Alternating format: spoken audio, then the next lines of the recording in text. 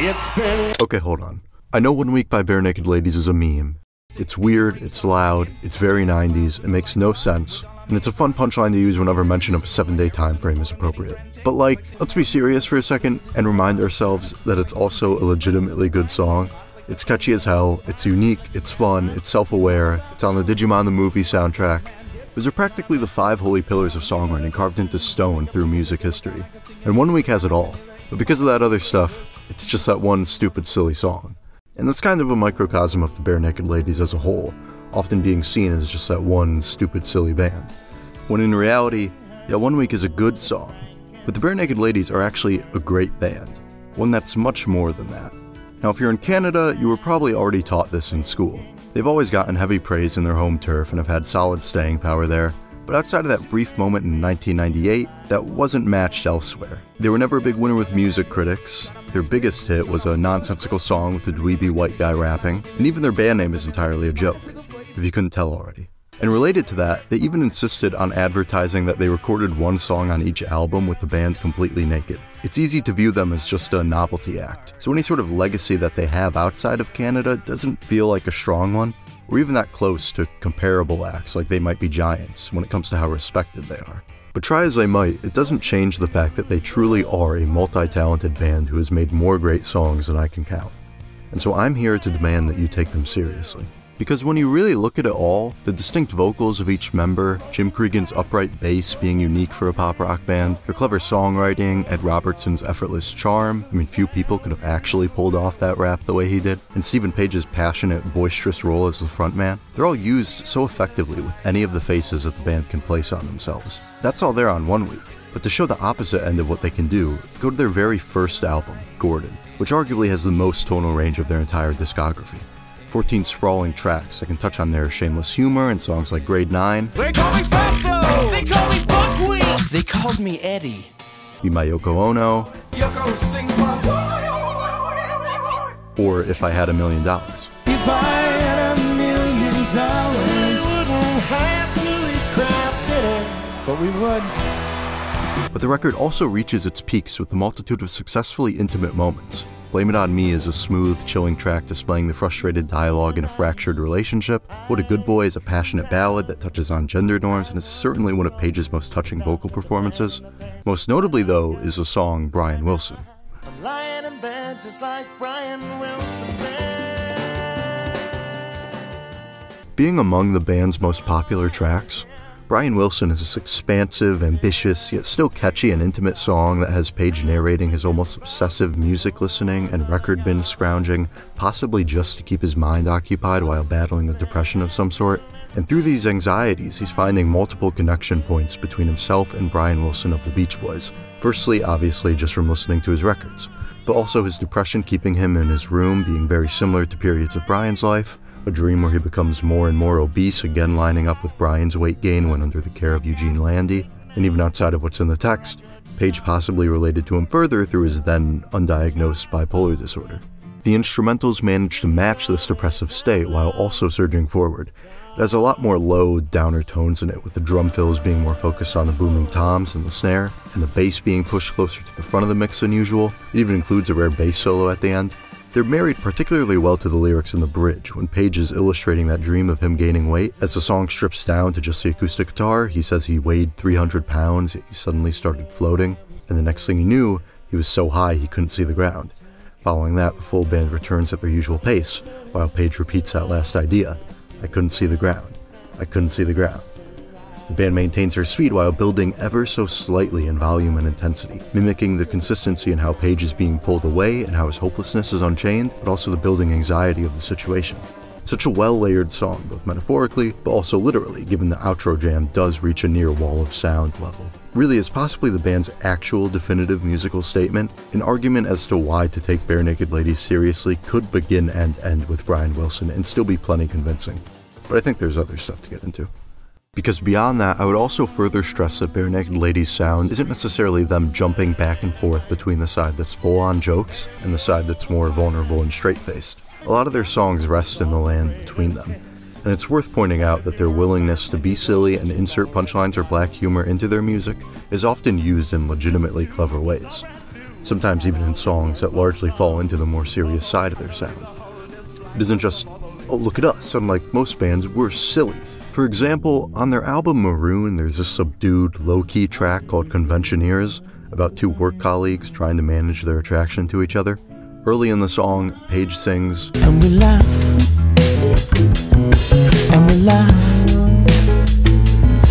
and we have to, or we'll end up in the bath. Following a short pause, the first line of the next verse is then, now we're in the bath. It's a punchline with him immediately contradicting himself. He used the divide between verses like how you could with a jump cut in a movie. And you don't hear that often in songs. These little lyrical rug pulls work well with their black humor too, especially on that record. Pinch Me's opening lines, it's the perfect time of year, somewhere far away from here, or Never Do Anything with, I'll lick my wounds, could you pass the salt? Their macro songwriting is strong enough. Songs are generally cohesive and effective thematically, like the aforementioned Brian Wilson, plus many others like The Old Apartment, When I Fall, etc., etc. And they tend to tell stories of these endearingly small lives, the perspective of a window cleaner, a farmer, or an office worker. But the real highlight for them is the micro songwriting. These smaller strings of lines that they absolutely nail, whether it's through humor or poignance or just some sort of double meaning that's too clever to not appreciate. Like, they add to the songs they're in, but you can remove them from the context, look at the line isolated, and still think, oh yeah, that's pretty neat, I like that. One of my favorite instances is an Ed Robertson track that has a chorus with the line, why aren't we making the love we're in? Which I've always thought was absolutely brilliant. I don't have a ton to say about it or to tie it into other stuff, but it's so simple, it's so clever, and saying a lot with a little. And that's from one of the least listened to songs on an often ignored album of theirs. Or another one I love is the closer to Maroon, Tonight is the Night I Fell Asleep at the Wheel, which is about a guy driving home to where his wife is, but dying in a car crash on the way there. It's essentially bookended with the line, you're the last thing on my mind, being said at the beginning and end of the song, but having completely opposite meanings in each moment. Initially it's that his wife couldn't be further from his mind, he isn't thinking about her at all, he's just driving home because it's the usual part of his day. But at the end, following the car wreck, it's very literal. His last thoughts before death were of her. And I just think that's neat. I'll cut myself off here so that for the whole video I'm not just incessantly pointing at random lyrics and saying like, ooh, that one's cool, and that one, look, look, look. But yeah, they're pretty cool. But predominantly talking about the lyrics would undercut the strength of the band's general musicality. The core of their sound is this comforting, often acoustic pop rock that goes down easy, but with 4 songwriters who can all create on their own or collaboratively, even though 2 of those members handle the majority of the songs, it isn't shocking that they can cover a wide variety of sounds. I mean, Kevin Hearn practically seems like he can play any instrument on the planet, so may as well make use of that. Their 2003 album, Everything to Everyone, while a bit uneven as a record, showcases that well. Plenty of songs from the usual pop rock area, but they also touch on country sounds, vaguely synthesized electronic elements on one song, a folk ballad, and a track largely driven by strings and an accordion. 2 of those actually work especially well, and what bridges together any amount of styles they try is the band's consistent talent as vocalists. Stephen Page of course stands out the most with his wide range and very punchy, expressive vocal style that's filled to the brim with personality. The way he sings, it's like, even on studio recordings, you can practically hear him jumping all over the stage, throwing his arms around, his eyes widening. He manages to always feel like not just the band's lead singer, but their frontman. Ed's very strong in his own right as he handles lead a good amount of the time too, his style is a bit more sensitive, and the occasional Jim Cregan or Kevin Hearn tracks are always welcome. But their strongest moments are actually the backing vocals and harmonies. Their voices all match together so well to fill out and lift up every song with perfect pitch, whether it's placed in gentle ballads, or they're used in more upbeat woohoos, whether it's Steve and Ed matching together so well, or the whole band being in sync. If there's any aspect to songs that the band never fails with, it's those. Vocal harmonies like what they have make good songs great and great songs amazing.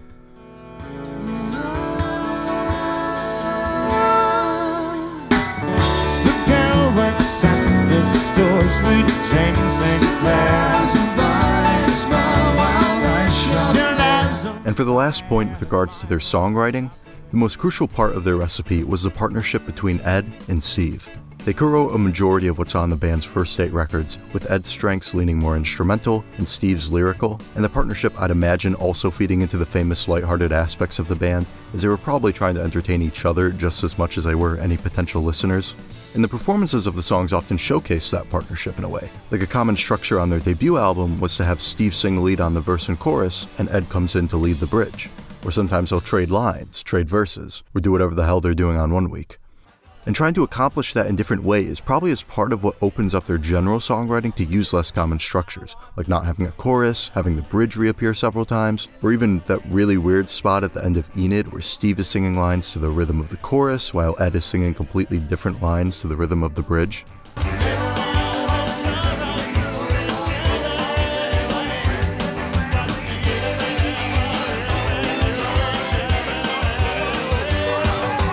The Steve and Ed partnership is the literal origin of the band, but also the starting point of almost everything that made them great. The vocal harmonies, the song structures, the endless charm and personality. It inevitably means that there's often a missing piece in any of the albums that followed Steve's departure from the band in 2009. And that's okay, it's just how it goes with any number of songwriting partners that split.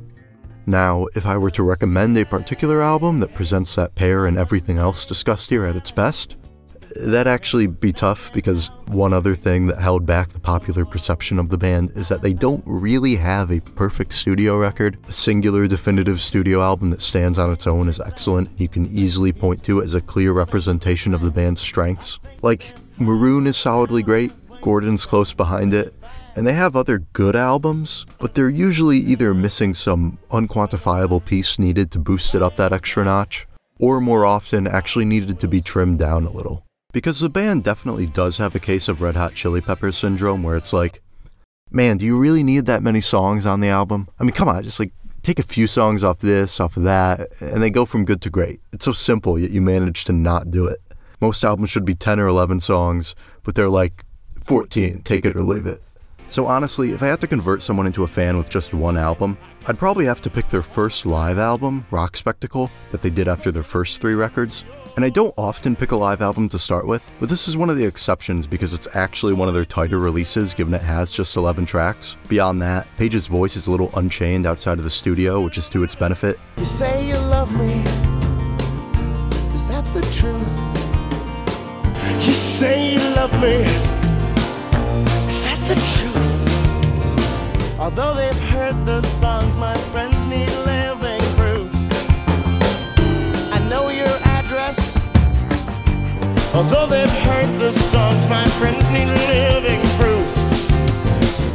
I know your address. It turns a few tracks that didn't make a big impact on their original release into true standouts, arguably even improves on tracks that were already fan favorites. The guitar and piano ring out well, the crowd's positive energy is great, and this also shows the band's strong improvisation, natural humor, and stage presence. It really can't be understated just how perfect the live setting is for the band. Obviously, with any of the videos I've done, I've had to search through and use plenty of clips on whatever artist I'm talking about performing live. But with the Barenaked Ladies, I easily got sucked into just watching and enjoying the performances instead of immediately dropping them into Premiere Pro, way more often than I did with any other act I made a video on. They're so expressive and fun and often put in these little ad-lib sections between songs or even within songs. But legitimately, also their performances can manage to sound impressively accurate to how the songs were on their original albums, not being neutered at all from being outside the studio. In fact, if there's a notable difference, as mentioned earlier, it's usually an improvement. And what Rock Spectacle has to top it all off is a track list that, while not quite my 11 favorite songs from that era of the band, I feel no desire at all to change. Brian Wilson and What a Good Boy, as mentioned before, showcase their earnestness well. Break Your Heart has its unique chorusless song structure.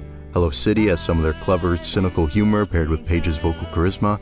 Jane and When I Fall have especially lovely harmonies, the latter of which, along with These Apples, are Ed Robertson tracks that offers a change of pace from the Page songs. And they close with If I Had $1 Million, which has the lighthearted mood that the band is most famous for, as well as a crucial pair of Steve and Ed singing as a duet. There's so many different faces they switch between and juggle so well, none of which even sound remotely like One Week, which is strong in its own right too. They're too multi-talented of a band to be defined by a single song. When you really sit down and hear them, that stupid silly band is just stupid good at what they do.